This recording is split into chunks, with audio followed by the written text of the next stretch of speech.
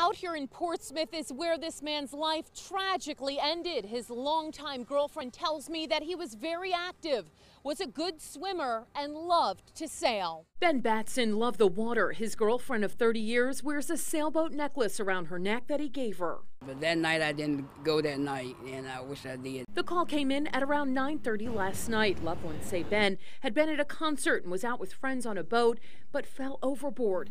They were coming into the marina near the Union Bank and Trust Pavilion. Coast Guard officials say a friend spotted him swimming, but then he went under, and the Portsmouth police dive team recovered his body a few hours later. He was a fun-loving guy, and I can't believe what happened to him. I still can't believe it. She says the father of 6 was extremely handy, could fix anything, and served 8 years in the military. He did 2 tours in Vietnam. She says he would love to grill out, travel, and have fun, and that you would never know that he was 73 years old. Now this family is mourning his loss and still trying to understand what happened out on the water. One day at a time. His girlfriend says that this man will be missed by many people. I'm Margaret Kavanaugh for News 3.